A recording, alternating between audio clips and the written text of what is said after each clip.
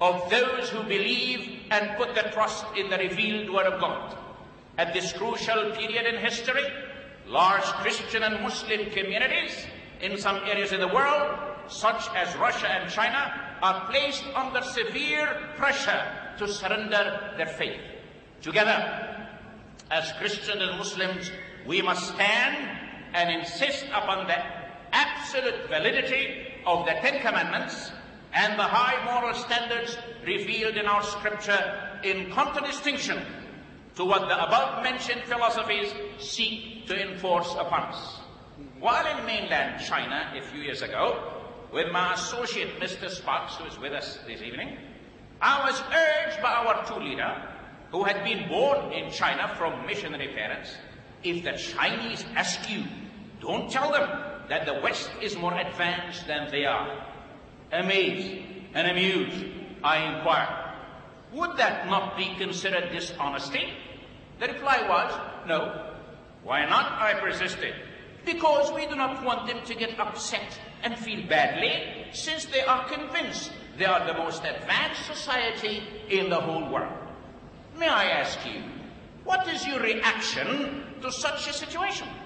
How long can you keep the bright sunshine from the eyes of the beholder? He either must blindfold himself forever, or go into a cave and live there, denying there is anything but darkness in this world. No, no, no. The time has come to lift the blindfolds of millions of eyes. God commanded on the first day of creation, let there be light, and there was light. Therefore, to answer the very serious question, the Quran or the Bible, which is God's word, I will reply emphatically with a yes and a no. Yes, the Quran is, and no, the Quran is not God's word. Bear in mind, please, I am an honest seeker, seeking fact, not fiction, researching for truth, not lies, attempting to find the right path, not the wrong one. My dissertation for the Doctor of Philosophy degree, earned only 3 weeks ago, is entitled Understanding Islam. I want to understand and know more about the Quran, the Prophet of Arabia and Islam, the religion of most of my Arab people. I say most because as of last year, Swimmer Institute gave me statistics indicating there are 174 million Arabs, 14 million of them claim the Christian faith. I have tried to be objective in my research, careful, earnest, and many times spending time in fasting and prayer, believe me. Now I present you with my findings. It is my hope you have come with open, not closed minds, with genuine desire to seek truth, not surface interest. Some of my findings will not be very pleasing to you. They were not to me either. It is very possible that your traditional faith will be shaken in a few minutes and your intellect challenged. What I'm about to present to you, I present as truth in love, not hate. The material is offered to instruct you, not to insult you. We want to analyze, probe, examine, and investigate our topic thoroughly. Yet, if you fear becoming irrational, as some of you have been jumping up and down, rather than stay rational, my advice to you, please, stand up and leave us now. However, before you make such a decision, let me remind you that you will have 1 solid hour of participation during the question and answer period. Take notes, write your questions, and we'll try to answer them. We are holding neither a boxing match here nor a circus. You can go to the cinema or theater if you want to be entertained. Rather than disrupt the scholarly and historic discussion, Mr. Didat and I invite you, please vacate the premises and leave us alone in peace. The Sunday Express has a motto which I saw from the room of my hotel on the billboard. It says, when everything fails, men use their brains. Yours truly is a peaceful man, Even the name of my first son is called Salam, which makes me Abu Salam in Arabic. Back to our Chinese story.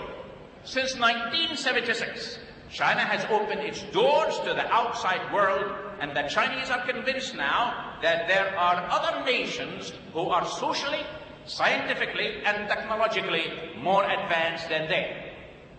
To use their own popular saying, China has finally stood up. In other words, China is seeking to catch up with the rest of the advanced world. Even the Soviet Union are now excited about glasnost, openness, and perestroika restructuring after decades of suppression, thanks to Mr. Gorbachev. Stalin is now recognized for what he was, a murderer of 20 million of his own people. Now, the Muslim world has been convinced for centuries that their religion is the best and the Quran is the last testament. If this is true, not fiction, authentic documents, not borrowed truths mixed with tales, why then are Muslim governments so terrified of the freedom of religion? This freedom is available to citizens of every industrialized and Christianized country, but denied in theirs. Why did the United Arab Emirates last week in Sharjah denied me interest to preach in a church there for the past week? Mr. Iraq, to my knowledge, has never been denied entry to any Christianized or industrialized country in the world. Why have they built a formidable wall around their borders, mightier than the wall of China and the Berlin Wall? Why is a human being denied citizenship in Saudi Arabia if he is not a Muslim? We know of the Iron Curtain, bamboo curtain, but few seem to recognize the Muslim curtain. Why do women and children fare so poorly in most, thank God, not all Muslim countries? Discrimination and prejudice are constantly the targets of the preaching of Islamic sheikhs and mullahs, but not practiced. If truth is superior to a falsehood, then the only fear one should experience is fear itself. If Muslims actually feel something about these matters, I would like to suggest they look into the truth that we are about to share with you. Anyway, I have a dream. I have a dream. A dream when the closed nations of the world will open their doors to the fresh wind of freedom of religion. Yes, freedom as Christ Jesus proclaimed, if the Son makes you free, you shall be free indeed. John 8:36.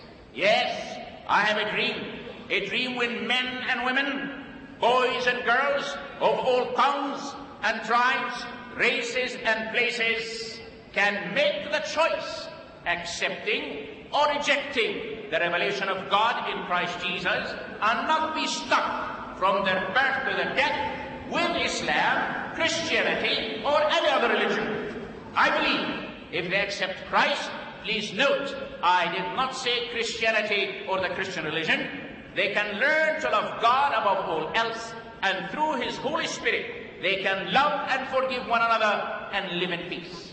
Across the centuries of human history, we have had many revolutions, religious, political, military, industrial, technological, and now the best is yet to be. The best of them all. Right now, the truth revolution.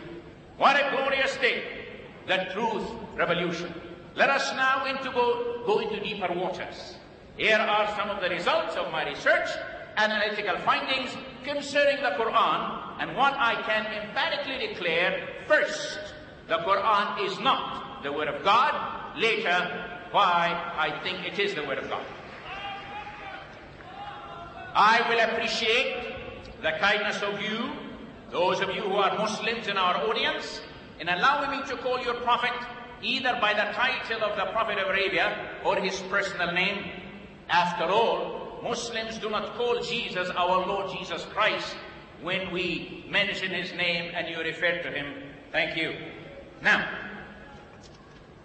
Mr. Ilah, would you care to tell us what does the word by itself Bible mean? What is the origin of that word? In what language? When was it used? Beside the name of the town where it came from.